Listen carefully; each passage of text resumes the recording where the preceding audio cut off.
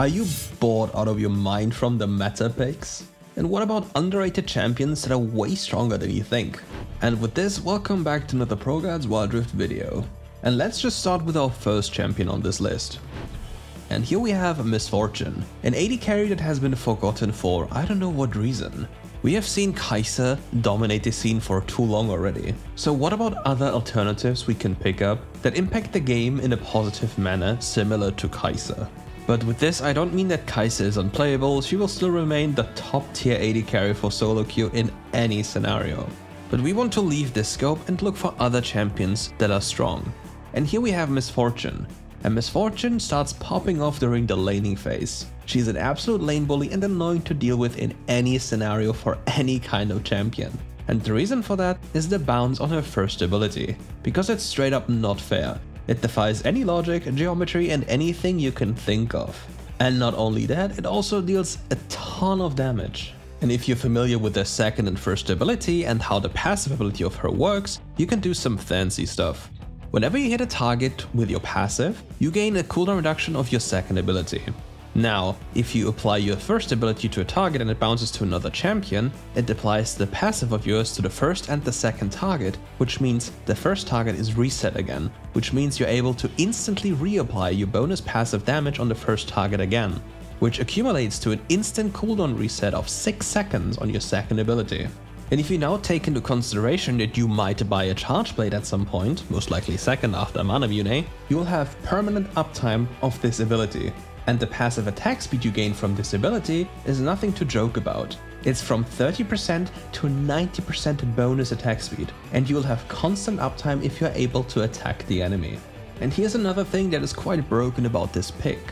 Whatever state the game is in, MF can still remain useful by providing utility and zone control via her third and ultimate ability.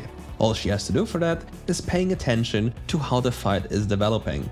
However, exactly this might not be the easiest to do for most players, because they have to leave the scope of their locked camera and look at the fight and how it really is going to play out. You have to have a certain foresight and the ability to calculate what is going to happen next to make this champion really strong. But your champion's damage starts becoming really wild once you completed or upgraded the Mana Mune and have the charge blade in the inventory. Because of the way your champion works now and the cooldowns you have, which are relatively low, you get a lot of charge blade procs and a lot of bonus damage. And thanks to the cooldown reduction from the Mana Mune and the charge blade, you'll have your spells so many times that you can alternate between charge blade procs without a problem, which yet again is another DPS increase. And once we get into the territory in which you can build Cyrilda, well, your utility and damage become massive. However, you still have to be careful about champions that can jump you, because that is the thing that MF struggles with the most. Because her isolated damage compared to Kai'Sa in the Vayne isn't nearly as strong. But her direct impact on a teamfight, if she is given the ability to do so, is obscene. And snowballing with this champion, especially with a strong laning phase, is something that is not the hardest to do. And by the way, are you already subscribed to the channel? No? Then what are you waiting for? We are making sure to provide you with the best content you can ask for and to get you to the next level of gameplay with those guides. And with that out of the way, let's move on to our question of the day. What is your favorite underrated champion this patch and why? Let me know in the comments below. And the next champion on our list is Singed. Yes, you've heard it right, Singed is absolutely underrated as a champion. Once Singed leaves lane, he becomes super strong as he's able to deal damage to all of his enemies at the same time while providing a lot of utility. Similar to MF if you think about that, at least from a utility point of view. However, in lane, Singed is one of the weakest champions, but there's one thing you can do to stop that from holding you back. Number 1, don't leash for your jungle. If you do so, you'll relinquish all rights to agency in lane. You simply cannot play. Well, and if Singed cannot play during the laning phase, he's going to have a hard time from that point on. However, if he has access to the very first wave and is allowed to push it very fast, thanks to the help of the Amplifying Tomb and his first ability, he can actually win lane. Or rather, he's unable to die during the laning phase. Because once he gains access to level 2 and his Fling ability, no champion in the game, if he uses that spell smart, can kill him. And as we reach territories in which he has access to his Riley's Crystal Scepter, it becomes very hard for the enemy team to play. Especially if the enemy team wants to go into his team, Singed becomes a scary asset as he leaves behind a poisonous trail. and with Rylai's, this poisonous trail is slowing the entire enemy team, and if he already built other AP items, it's going to deal a lot of damage. So as the game goes on, Singe turns from a tickle fiend during laning phase into an actual DPS monster during teamfights. And if that isn't all, thanks to his ultimate ability he gains a lot of resistances which make him a lot tankier, because you have to consider one additional thing. All AP items he's going to build feature HP, which means they get a lot more effective with his ultimate ability's resistances, which make him yet again in return super tanky, while dealing a lot of damage in return. But now let's move on to our next pick. And now we have Evelynn. Evelynn used to dominate every single game she was in. She was the most broken pick in jungle and the most broken pick in certain lanes until she was nerfed heavily. However, there's a few things about Evelynn that still make her stronger than you might expect she is. For number one, Evelynn's jungle clear is still fast. Nonetheless, her early game is on the weaker end of the spectrum. So you have to take extra care and avoid early skirmishes if the enemy champion has a superior 1v1 pick. So for example, a Lee Sin can really get you killed. But if the Lee Sin misses his first ability, you can run him down because your first ability has no real cooldown. But this is just a rare case which usually doesn't really happen. However, you're not really weak once you get access to all your normal abilities. And if the enemy misses one of their abilities, you're able to punish them quite easily. Because here's the weird thing about Evelynn in the early game. You have a lot of DPS thanks to your first ability's low cooldown. However, yet again, you can't really compete to the early meta junglers in terms of damage unless they make a mistake. Which means you cannot really expect them to make a mistake, so it would be foolish of you to think they would. So rather, go for the consistent approach and farm up to level 5 and then influence the map. Because once you start snowballing, things become very fun. And snowballing with this pick isn't the hardest because, well, you're invisible once you hit level 5. And people tend to forget about that, which means easy kills and easy snowball for you, especially due to the fact that this champion isn't played anymore. And the next pick also has left the scene for quite some while.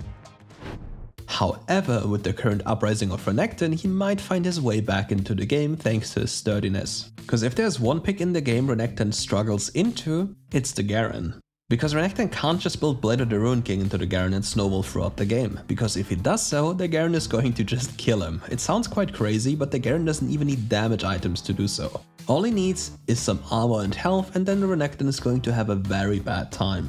Which in return forces the Renekton to go Black Cleaver early, so his snowball potential is rather limited, at least in the isolated 1v1 scenario. Another thing that is quite nice about Garen is that in lane it's very hard to get rid of Garen. He is super sturdy and nearly impossible to dive if he itemizes properly. If you've seen competitive, you might have seen some cases in which the Garen rushes Boots and the Gargoyle enchant. With those things, he's literally unkillable. Have you ever tried to kill a Garen with those items? It doesn't happen. And other than that, he can just itemize some armor, maybe a Sunfire Cape, and then maybe a Black Cleaver to put emphasis on his utility in a teamfight scenario. So his teammates benefit from his sturdiness a bit more. But in theory, it's impossible for the Garen to die in the 1v1 unless he wants to die. The regen of his passive is just too insane, and thanks to his mobility on the map, thanks to his first ability and his overall speed and tankiness, he becomes quite annoying to deal with. And if that wasn't it already, if you see him yeet after you with his ultimate ability, don't try to flash away. It's going to kill you anyway, and if you flash over a wall, he's going to jump after you with his ult.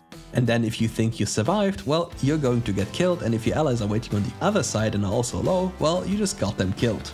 Which usually ends up in a lot of flame from your teammates, which you might understand. But now we move on to the last pick of this list. And this is a newer champion, which has released just recently, but people still struggle to play him, so he's kind of underrated because people have a lot of issues with executing his skill set. And with that, let's just start with his greatest asset, his cage, and therefore his ability to determine the playing field of skirmishes and teamfights. So for starters, this ability is his strongest ability in the game. So why not max it second? What else do you need? Your pick isn't necessarily centered around damage spells and damage itemization, because now think about the second thing. Veigar infinitely scales into the later stages of the game, so especially during the mid game where a lot of skirmishes happen, he gains an absurd amount of AP from just hitting enemies with his spells. So number 1, the more cooldown reduction he has, the better. Number 2, the more likely he is to hit enemies with his spells, the stronger he becomes. So rather than building an Archangel into another full damage item, what about an item that grants us utility? Maybe movement speed, which makes it easier for us to hit the enemy with a cage, because once they're hit with a cage, they have to use a summoner spell, because if they don't leave the cage, it's very likely for them to just die.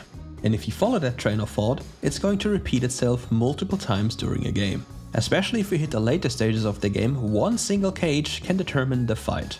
Even if you don't hit somebody, you just cage in somebody, or you determine the playing field. The enemy will suffer from this a lot. And whatever you're building, you're still getting a lot of AP from just the passive alone. But thinking about this, eventually you want the Rabadon's Death Cap, because it's just too good with your champion. But there's also something you need to think about. In some cases in which the enemy doesn't have any MR and you're snowballing heavily, what about building a Lichbane? I know it sounds kinda troll, but in certain scenarios it really carries you games, because the damage you gain from this item, thanks to the high AP values you have, really can make the difference, especially if you're facing tankier targets. And on a side note, it also helps you hitting towers because you literally two-shot them. And that wraps up today's video. Thank you all for watching, and if you enjoyed the video, make sure to leave a like and subscribe to the channel, and see you tomorrow.